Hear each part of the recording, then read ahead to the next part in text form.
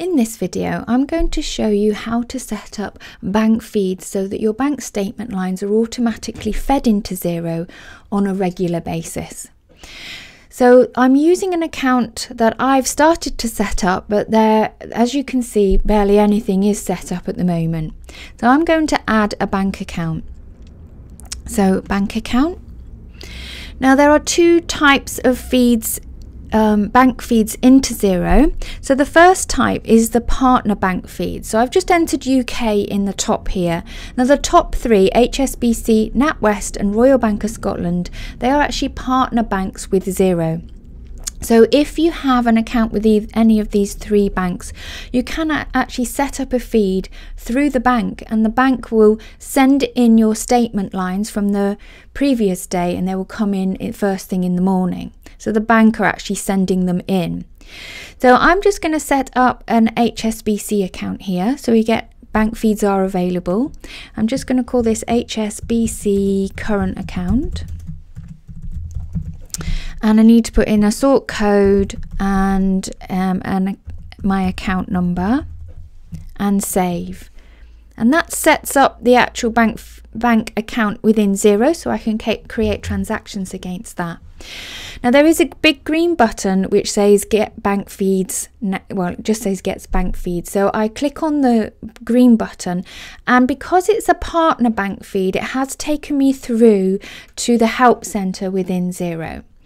Now this is because you need to set up the agreement between your bank and Xero. So you need to email a request for a bank feed form. And when you receive the form, you fill that in, send it back to Xero, and then the bank will set up the feed. And as it says here, bank feed should start within 4 weeks. In the meantime, you can actually manually import your statement lines, and I will show you how to do that in another video. Now, HSBC does charge to do this. They charge £3 a month to do this, and NatWest and Royal Bank of Scotland charge £3.50 a month to do this. The other type of bank feed, so if I go back to Xero, is a Yodlee feed. Now Xero use a third party called Yodlee, and you enter your information that you would use to log into your bank, and it's all encrypted.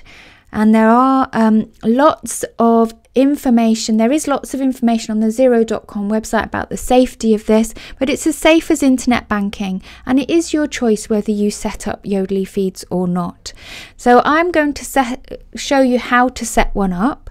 So I need to set up another bank account. So I'm just going to accounts and bank accounts. Add a bank account. And we saw if you just type in UK on the your bank, it does give you a whole list of banks that have bank feeds available. I'm going to choose Santander. Okay, so it says bank feeds are available. Need to put in a name here, Santander. Let's say it's our savings account.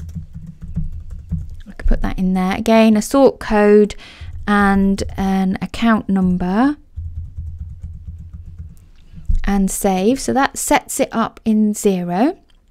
Now again we get the green button, get bank feeds, so I click on that.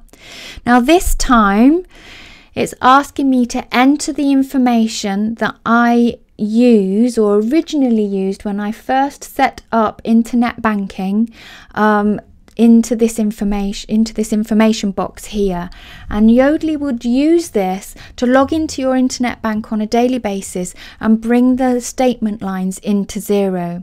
If you need to use a card reader to access your internet banking every time you log in, you will also need to use a card reader. Once this is all set up, you still need to use your card reader to refresh the feed within Xero. You don't have to go into the bank account, but you need to refresh the feed, and when you click on refresh feed, you will need to use the card reader in the same way that you do when you log into your internet banking.